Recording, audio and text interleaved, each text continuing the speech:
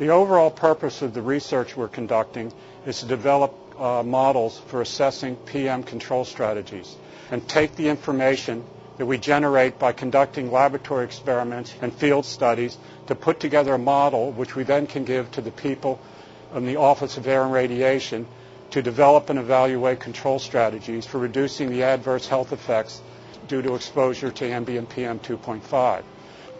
Particulate matter is a mixture of microscopic solids and liquid droplets.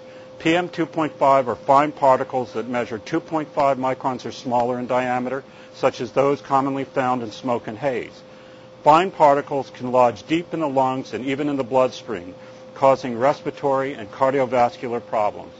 We need to look for all the major sources of secondary PM, that is, a whole range of biogenic and man-made gases, develop fingerprints for all of them, and then go out in the field and see which one of them we see occurring in the field.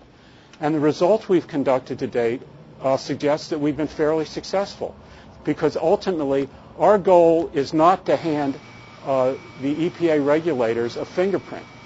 We want to hand them a model, which is a product which they can use to determine if they reduce the emissions of these gases by a certain amount, what is that going to do for the particulate matter concentrations? And that's our objective.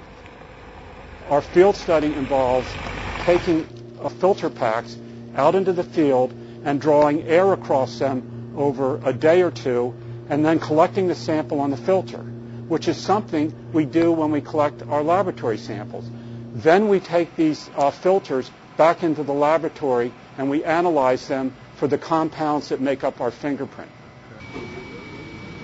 In the smog chamber, we're first taking a variety of gases and we're irradiating them under conditions typical of the atmosphere and seeing, one, are we obtaining particles?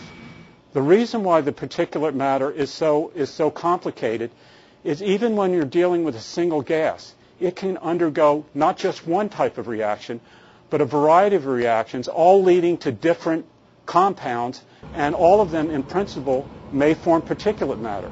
So the particulate matter you get from a single gas can contain hundreds to thousands of compounds. So this is a very difficult analytical challenge for us to address. People have asked me about what part of my research I find the most exciting. And the simple fact is, I find all of them very exciting. We're looking at systems that other people and most other scientists have not looked at. We're looking at the system that's been given to us in the atmosphere.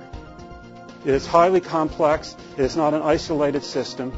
So our challenge is to make sense out of this mess.